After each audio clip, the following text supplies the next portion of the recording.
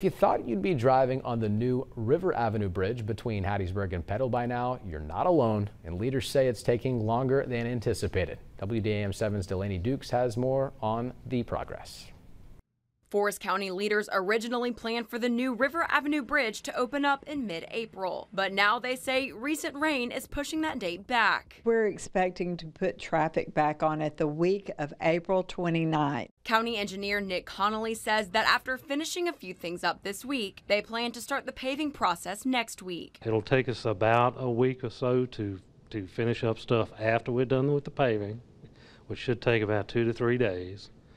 And then we will be ready to put traffic back onto the bridge. While traffic will finally be able to cross the bridge in 2 weeks, construction is not over. South Main Street on the Petal side will need a little more work. That portion of the road is expected to be shut down for about 2 months. After the bridge is open for traffic, there will be a detour on the Petal side to finish up some of our drainage that we've got to do there just south of Carterville Road. Drivers on the Petal side will use Dawson's Cutoff as a detour until the work on South Main is complete. We'll need to tear up the existing road there, so we can't have people driving over that while we're doing that, because there's a lot of drainage and other stuff, and there's going to be contractors working there, and we don't want those people all working next to live traffic. County supervisors are asking for patience while crews wrap up the highly anticipated project. I just think everybody's going to love the bridge, and I know everybody's really excited to be able to get their normal path